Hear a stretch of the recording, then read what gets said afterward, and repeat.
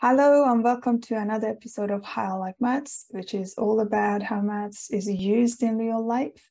My name is Nahid. I'm the host of the show. I'm also an applied mathematician. I did a PhD in it. I'm also the founder of Bungee Pie, which helps children learn maths using storytelling, animations, and real-life applications. How I Like Maths is my own initiative to introduce you to great minds in the space of maths and its applications. Today I have a great speaker who is also an old friend of mine, Dr. Pooyan Jamshidi. Pooyan is an assistant professor in computer science and engineering at the University of South Carolina and visiting researcher at Google. He is the director of Artificial Intelligence and Systems Lab, where he and his students and postdocs design novel artificial intelligence and machine learning algorithms and investigate their theoretical guarantees. He is also interested in applying machine learning and AI algorithms in high-impact applications, including robotics, computer science, healthcare, neuroscience, space explorations, engineering, and science. Recently, he was awarded $1.2 million from National Science Foundations for his breakthrough ideas in artificial intelligence. Prior to his current position, Pooyan was a research associate at Carnegie Mellon University, US, and Imperial College London, UK. He received a PhD in computer science, a master's degree in system engineering, and a bachelor in applied mathematics. In this episode, he will talk about the mathematical foundations required for building up a career in artificial intelligence space. This is quite an interesting topic for a lot of people because AI is getting very interesting and taking over. So you might like to know why you should learn math to be able to build up a career in this space if you're interested in it. Anyway, that's one of my favorite topics, by the way, and quite an interesting one. Before listening to our conversation, please don't forget to subscribe to our platforms and support us to continue this great work. We hear every single day machine learning and data analysis and things like that, right? AI. So right. I think they just sound so familiar these days because we hear them so many times. But I think we like someone like you to kind of explain it in a very, very simple way. What is this machine learning? What is this data analysis? I'm 100% sure there are so many fantastic people that they can explain what machine learning a lot better than me, but I will try.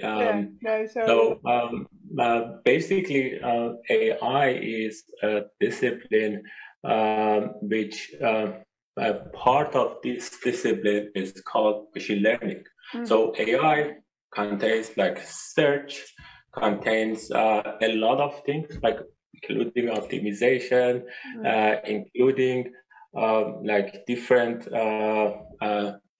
even subfields, for example, how to search in adversarial environments, right? Where it may not necessarily involve learning. Machine learning actually is a new subset of AI, which deals with algorithms that learn by either from data or by doing something in the environment where they are placed in.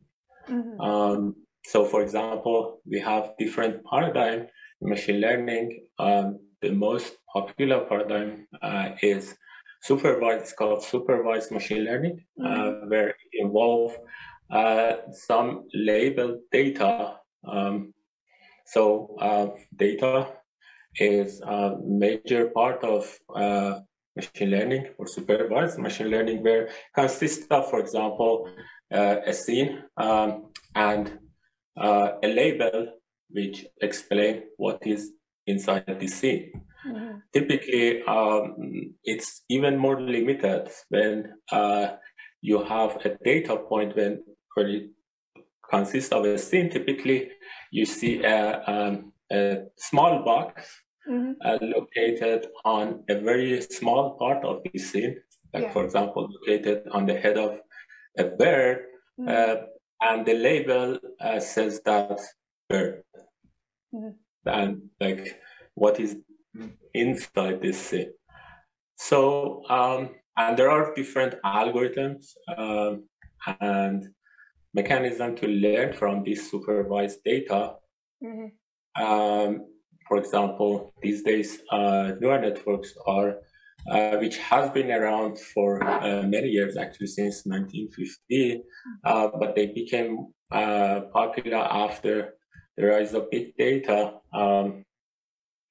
because they learn this pattern from like massive amount of data through a network of neurons, which somehow emulate what we have in our brain. Besides supervised machine learning, there are two other paradigms. Another one, which again became popular these days, actually, is called self-supervised or unsupervised learning, where instead of showing or having a labeled data, you have some data which are not labeled. Like for example, you might have a video stream and you show this video stream part of it to the algorithm, and it should predict what would be the next scene, for example, in the following, in like for example, let's say a few seconds after this episode of a movie. And the most actually fascinating paradigm in machine learning is called reinforcement learning. This is the paradigm that typically is used for training something like robots. And this is essentially a totally different paradigm from the first two paradigms, supervised and unsupervised, because here in reinforcement learning, we have an agent. So this agent could be not even, a physical agent, could be robot, could be even a simulated agent in our computer, but it is embedded in an environment, meaning that it needs to take an action, and taking this action, for example, moving the box, right, obviously change the state of the environment. And this environment send a reward back to the agent, and through this interaction, taking an action and getting some reward, the agent learns some policy. And the policy basically is a very simple concept, which says that given a state of the environment, what is the best action that the agent can do to maximize the reward. And this is basically, this idea also came from neuroscience, where for example, it's very similar to the way that, for example, let's say if you have a dog, if you want to train the dog, wants to train the dog to do something, you show it, and then once the dog does it correctly, you give it a little bit of reward, like a tasty, treat. Otherwise, you don't. And through this interaction, learning of some skill by the dog can happen. Very similar thing has been adopted in reinforcement learning. But in reinforcement learning, computer science, there are obviously some mathematical foundation of reinforcement learning, which some part of it may not needed in neuroscience, for example. This neuroscience thing is so fascinating. I love that so much. And That's right. I've always kind of like to find someone who is able to kind of bridge between maths and AI. and neuroscience as well. So if you think you can give us like a lecture talk, something. Unfortunately, I'm not an expert in neuroscience. I wish I was. Right, I wish right. I was. This is so fascinating. Yeah, I mean, I read articles, what that's it. I have zero expertise in neuroscience. But I know that like some idea in computing, especially in AI machine learning, the root of it is neuroscience. Or actually, it was motivated and research from neuroscience. But now, actually, like the other way, at least what I've heard from some researchers saying that what AI now gives to neuroscience become higher than what neuroscience gave to AI. Because also neuroscientists use a lot of algorithms in AI. Because, for example, it is very difficult to understand human brain. It's very difficult to run experiment in actual brain. We know that we cannot. That's true. And what we can do, like construct simulated brain, like AI agent, and look at it and investigate some. For example, you might have some hypothesis how memory works. For example, and the study to these AI agents, how deep neural network learns, how these substructures shape in artificial neural network, and how neuroscientists could maybe build some theory based on these empirical experiments in artificial neural network instead of human neural network. That's very fascinating, isn't it? We are able to code and predict what's going to happen, simulate the stuff. You actually can build that up based on statistical analysis, mathematical analysis, coding, computing, all of that, all the facilities that we've got already, and come up with a model for predicting some behavior or understanding pathways, understanding how these neurons work and how the memory works and other sort of crazy things that we have.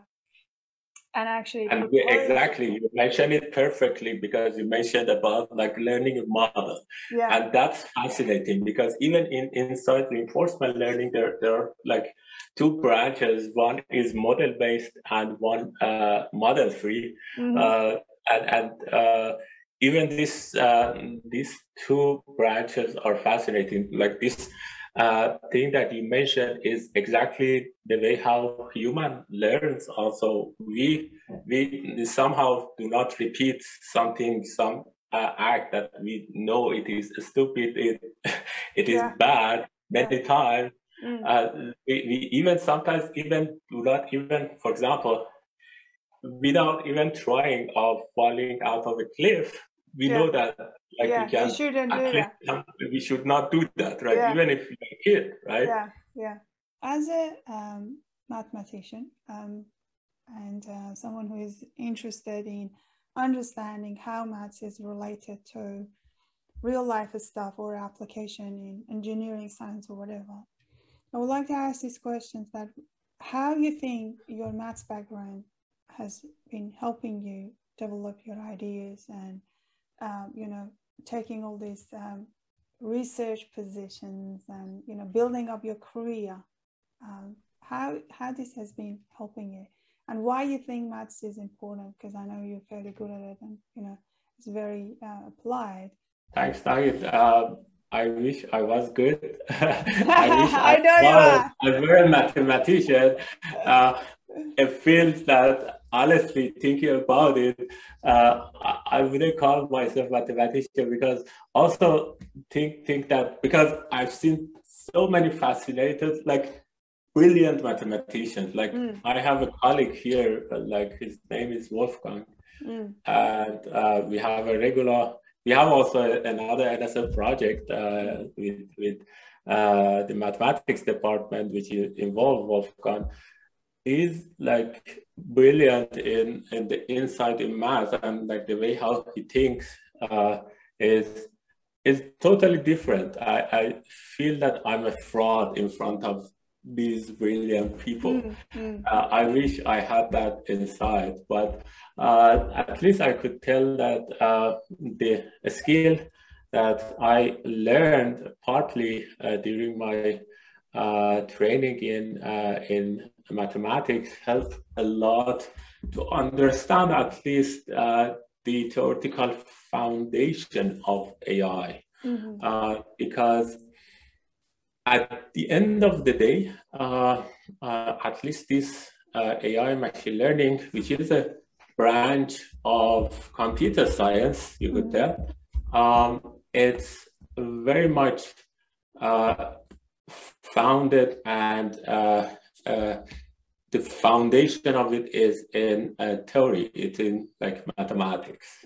Like it's not all branches of mathematics, but several branches. Like for example, linear algebra is a big part of it. The optimization is also a big part of it. Statistics actually is the main part of it. Like even the causal inference that I mentioned, that I got the chance to learn very recently, is like has a like theoretical foundation, which are all mathematics. And like obviously at least knowing how to like read this theoretical foundation and think in this theoretical foundation about the algorithms that we develop, the kind of new methods that we develop. I mean, by we, mainly my students and postdoc. I'm not doing that much. I wish I could. I had time, but basically these theoretical foundation, understanding it was super helpful, and that's why. At least that's what I can say, how it helped me. But also computer science has some other aspects, like for example, when it comes to coding also it is very much connected to also a couple of branches in mathematics. Like for example, discrete mathematics is very much related to software. Like even category theory, which is like the heavy part of mathematics, and it's so abstract.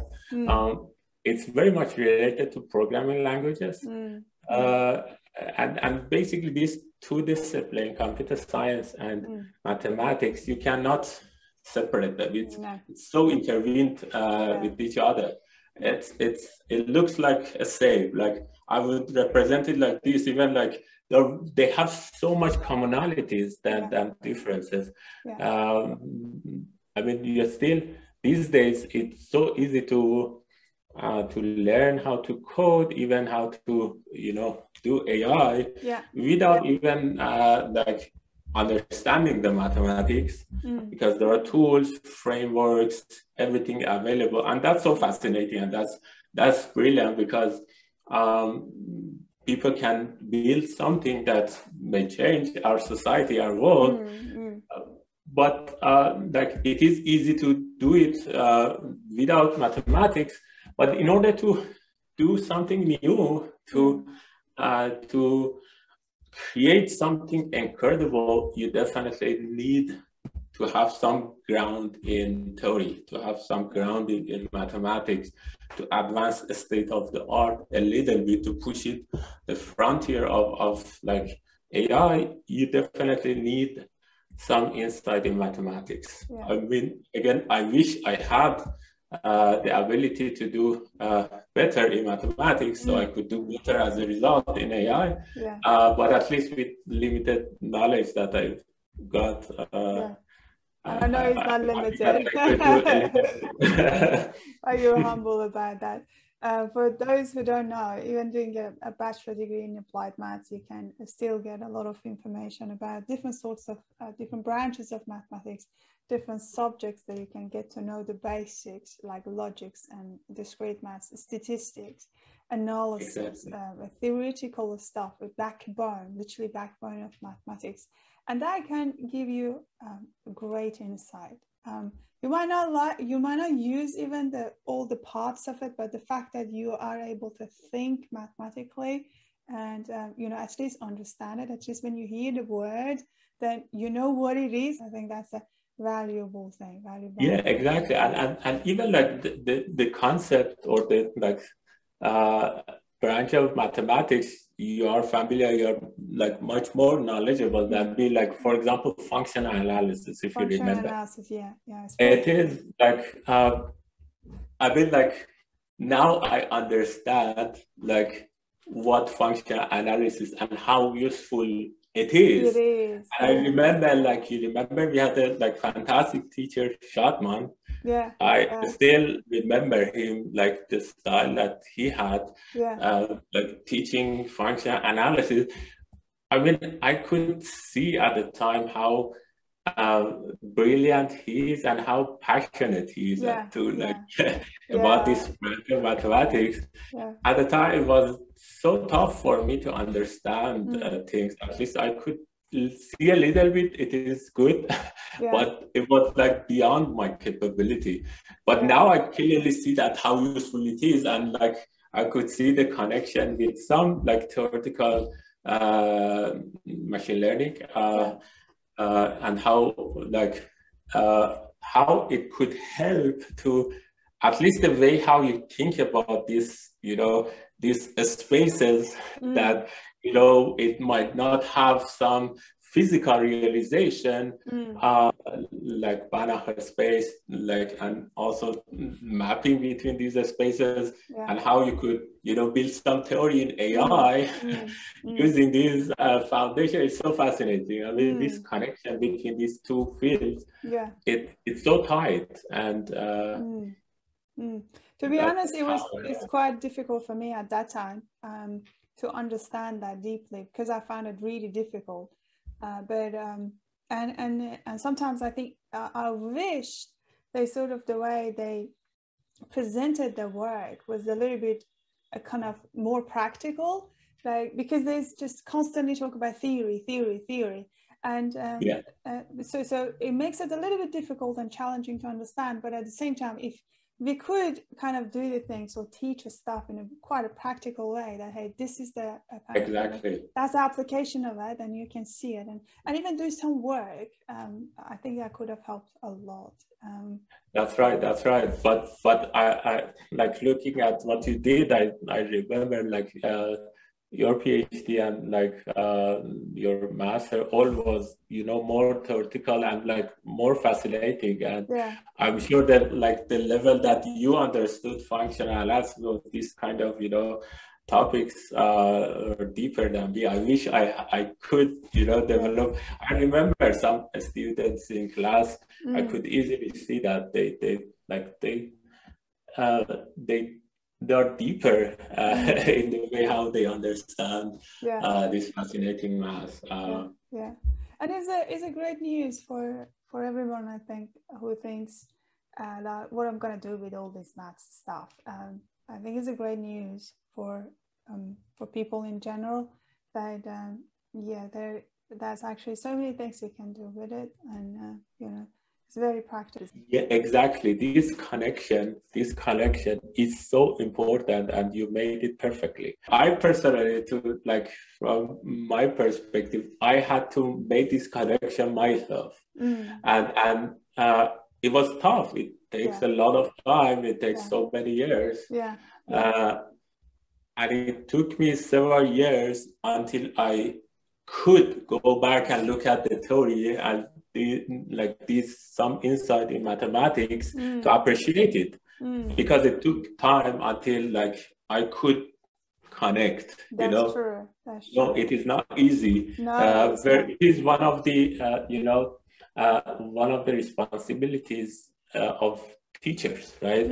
To connect these branches. I mean, you can connect mathematics with some engineering, with some other discipline, even in computational neuroscience or even theoretical neuroscience or like even in psychology, like there are also branches heavily involved in math, right? And like math is a universal language, and even we know that like these great physicists like Einstein and then like they were these mathematicians. Exactly, and like they were mathematicians, right?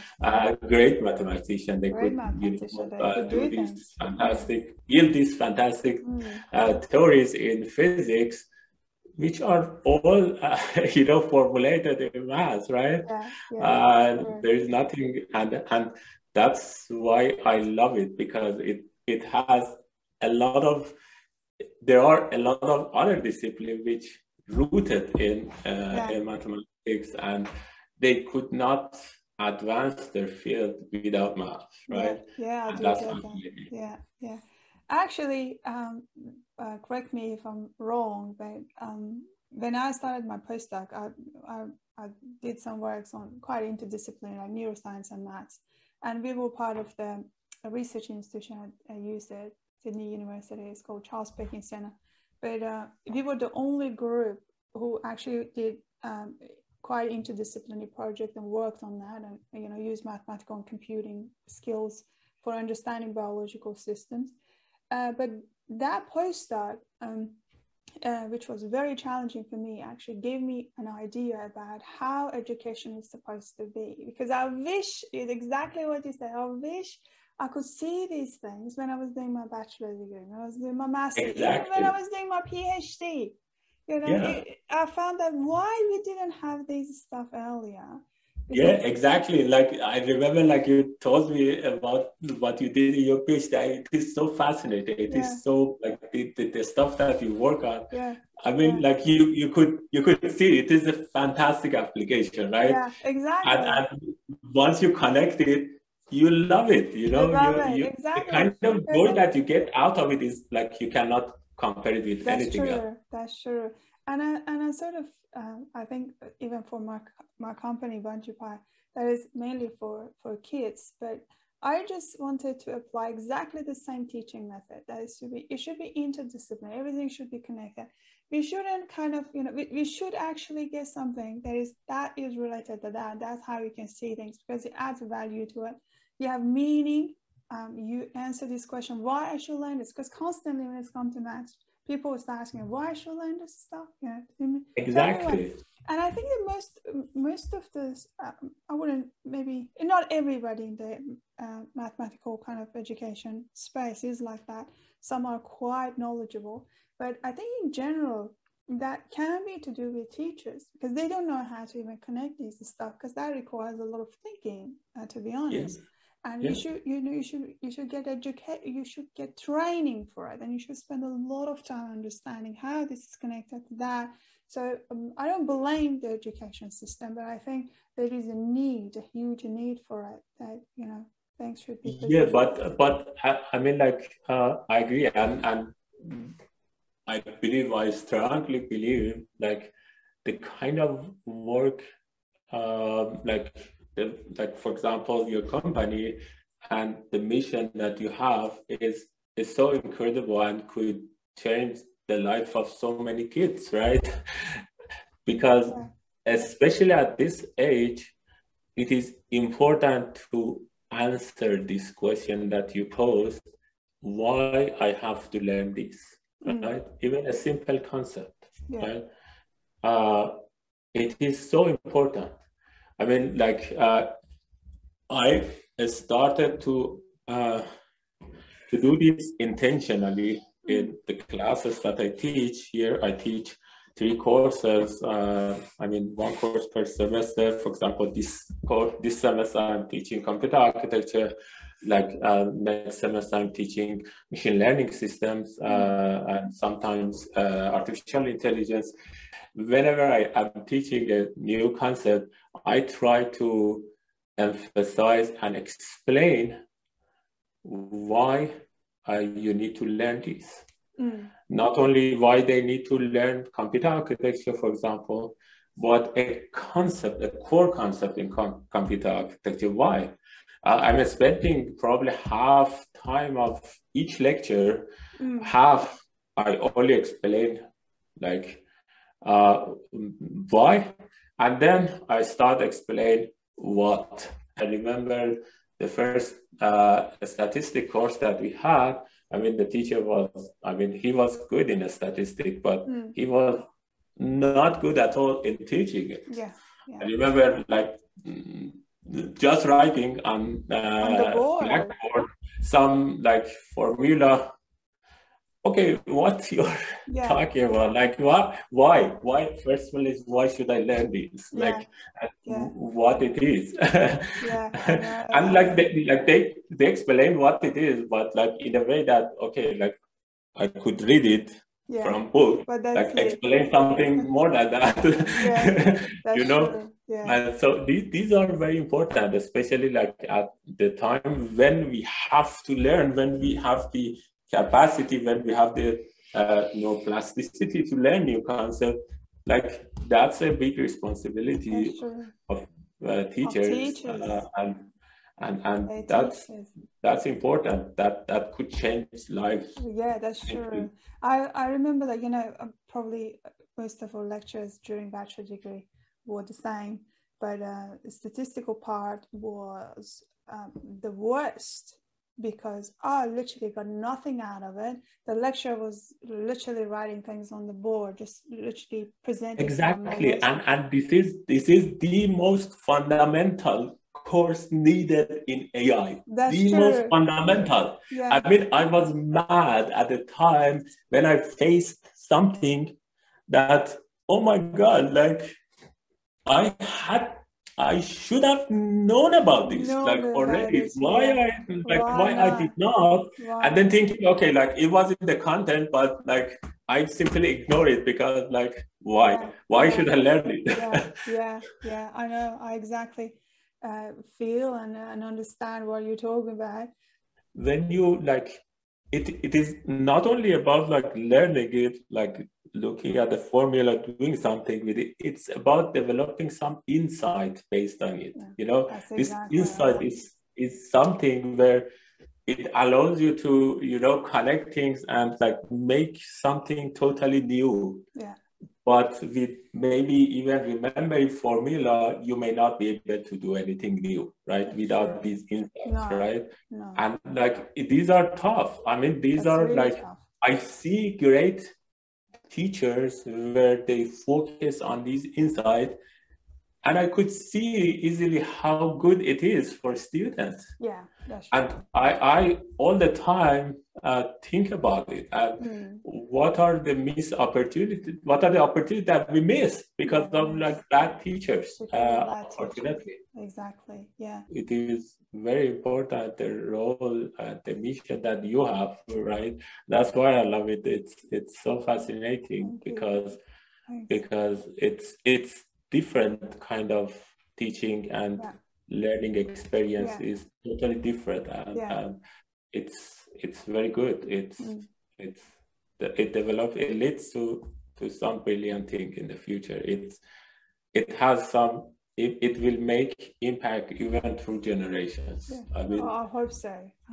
Simple as that. Is there anything that's been bothering you that you could call it pain points of, you know, during all this journey that you would like to share or talk about it? Yeah, I mean, like it's life has been tough, right? Especially moving like from country to country. At some point when I was in the US, I couldn't even see my family. I mean, travel back to travel to like outside the US because of travel ban.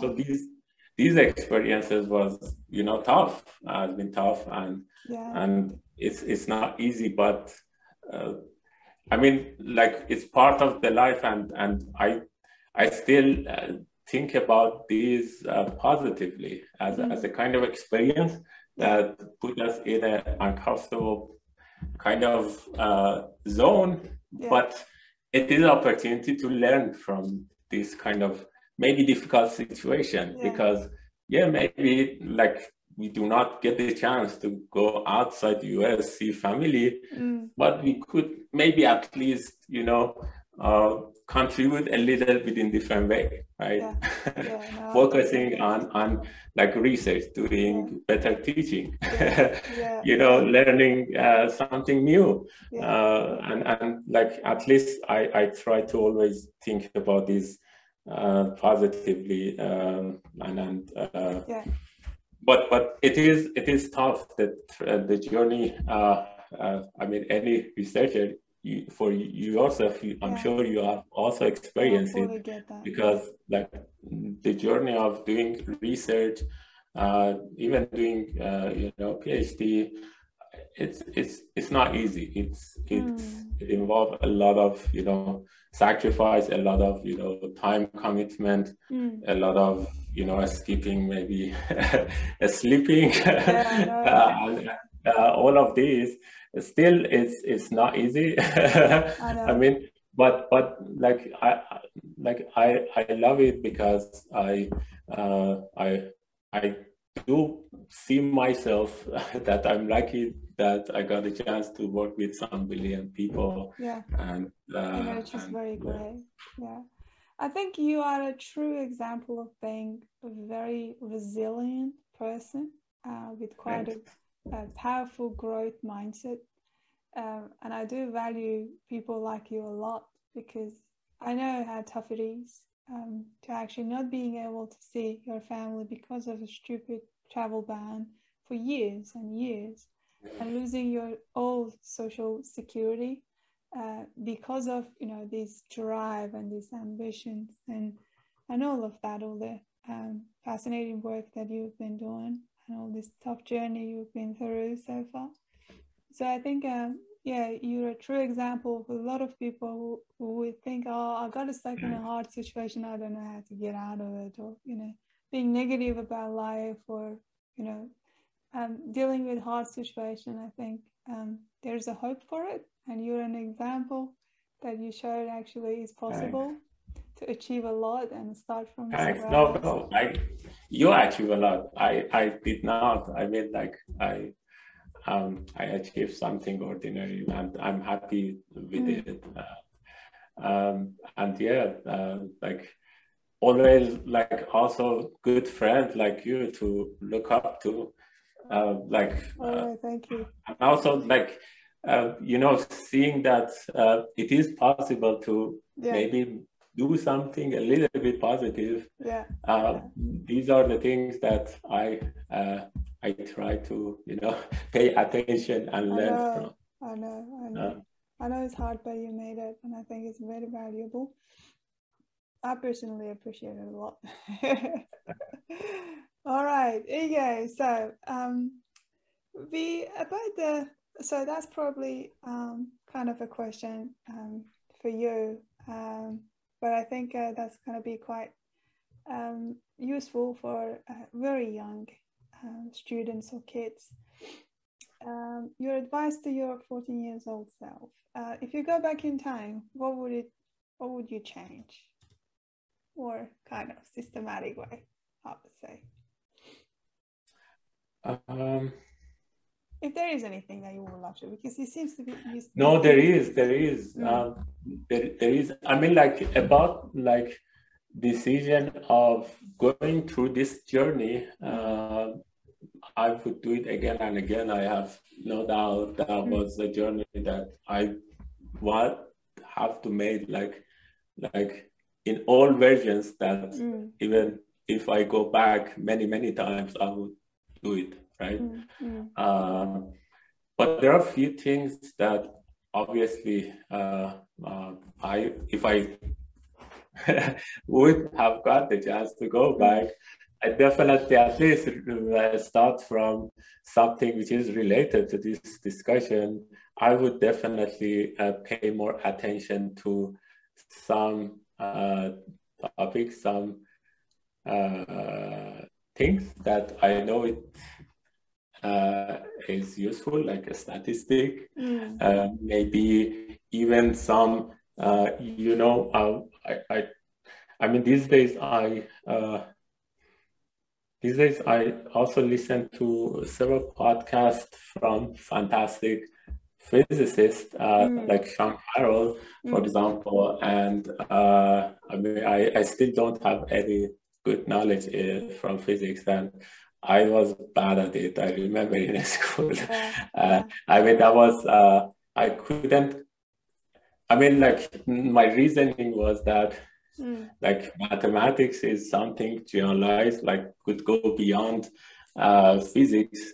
Physics is just one branch, but actually, like there are like some theoretical aspect in physics which could have helped me or someone like me to to build some foundation at that age. You know, this building some insights again. I wish I had the chance to build it with a lot of them like earlier in life, because it's a lot easier back then to learn this foundation, to build this insight, which I'm not saying that it is not possible. It's very tough at this age to build it.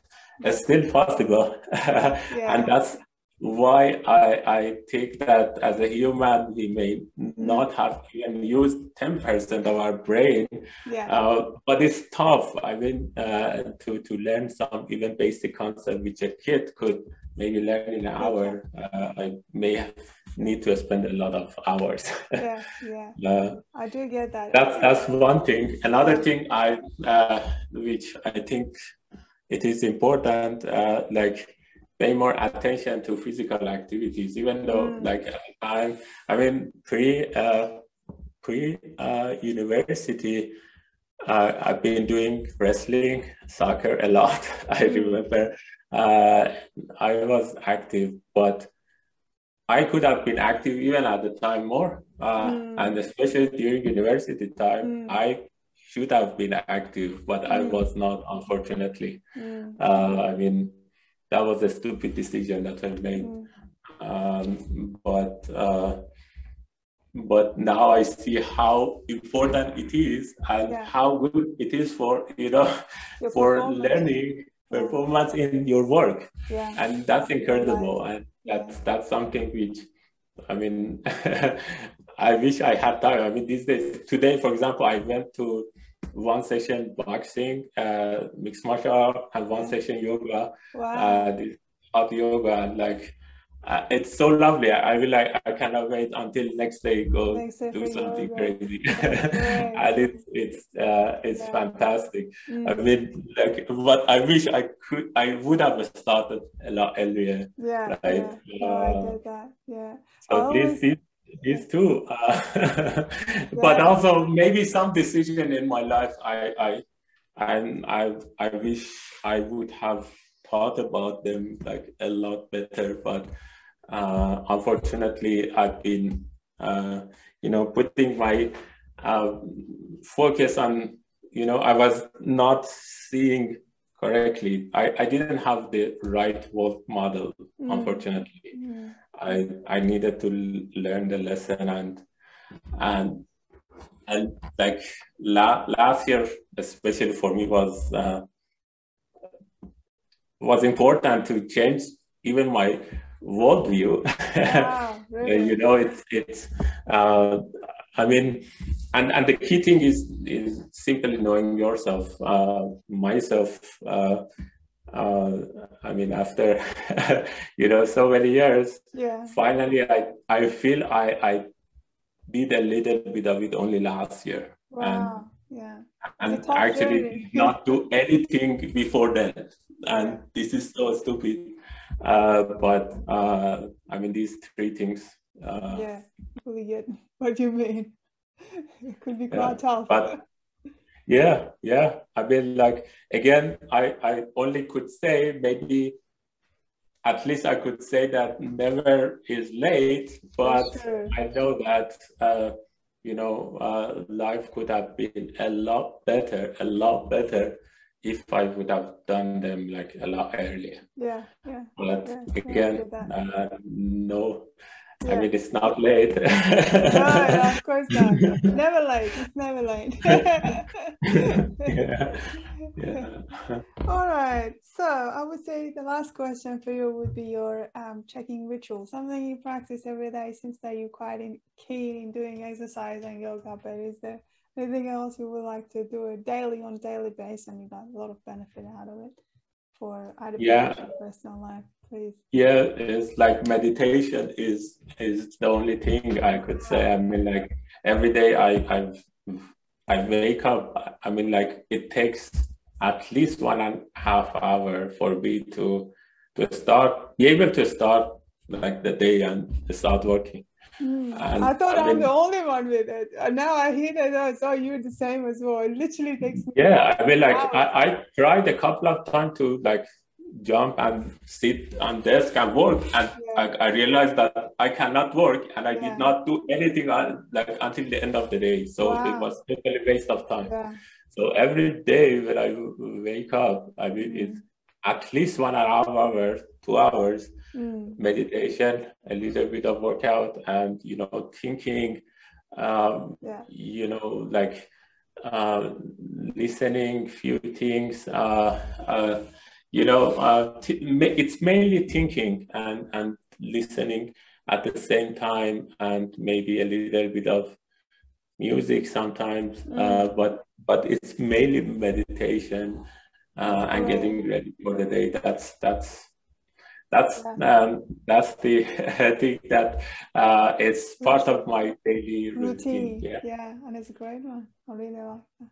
All right, there you go. So it was a fantastic talk. I really enjoyed that, and I'm so glad to see how far you've been through and stuff that you're doing. It was not far. It's great. A lot less than what you guys did. But it's a quite adventurous journey you've had, and I'm sure you'll see quite more of it and more fascinating news and the stuff that is waiting for you. You also suggested that you want to kind of run or have a series of episodes by the AI. I would love to. I would love to. As well. From time to time, we go over some branches of mathematics. We at least brainstorm, we discuss. I would love to do it because at least for the audience of your fantastic podcast might be useful, and I would love it to do it in discussion with you and maybe some colleagues of mine, maybe like even some postdoc that started in my group. Sonam, she is also fantastic in mathematics. Actually, her background is very much similar to you, is control systems, and maybe or you invite her to join the discussion. No, I would love to. and I'm sure she has like deeper insight in mathematics, especially control theory and dynamical systems. This is fascinating. Thank you for listening to this episode. I hope you enjoyed it. I will have a series of episodes with Pooyan and his colleagues about applied maths, in particular artificial intelligence. And I will invite you to keep listening to it because it's getting really interesting. Don't forget to subscribe on platforms and continue supporting us.